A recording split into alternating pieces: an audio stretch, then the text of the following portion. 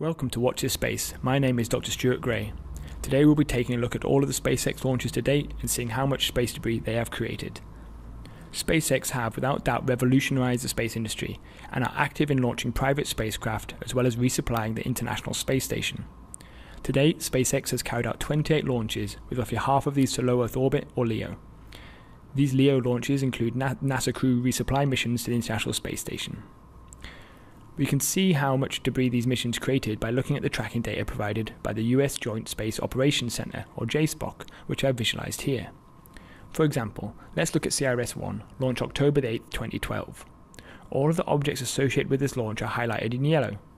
All of the other objects are pieces of debris currently being tracked by JSPOC. The mission of CRS-1 was to resupply and then remove waste from the ISS before safely deorbiting, that is, burning up in the Earth's atmosphere. The CRS module itself is in orbit for 20 days, attached to the ISS, which has an altitude of roughly 400 kilometers. We can also see a number of other objects associated with this launch. This type of debris is very common and is usually created as the stages of the rocket separate or fairings are discarded, and includes the spent second stage of the Falcon 9 rocket. The good news is that these pieces of debris only last a few days in orbit. That is because they have a very low altitude and are thus slowed down by the very thin upper atmosphere. This causes them to lose altitude and then burn up. All of the other CRS launches follow this same pattern, with the CRS spacecraft itself staying in orbit for 20 to 30 days, along with the creation of a small number of pieces of space debris that are relatively short-lived.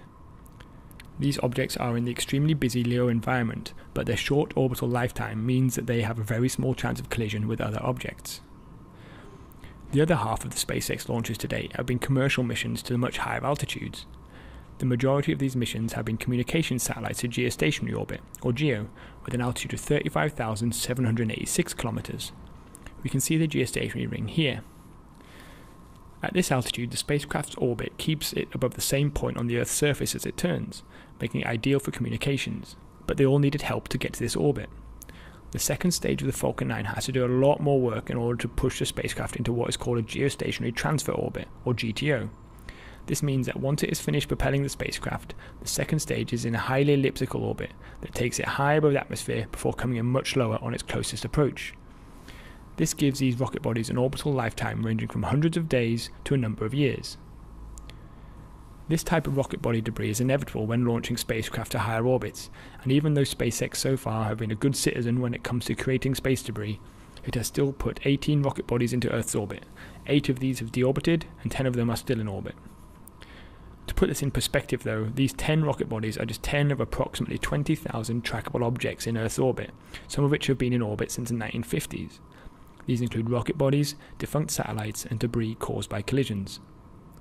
SpaceX is responsible for a very small number of pieces of space debris due to its launches to date, but it will be interesting to see if this continues as they move forward with their plans for launching a very large constellations of satellites in the future. That's it for this episode of Watch This Space. If you enjoyed this episode, please like, share and subscribe, and please ask any questions in the comments.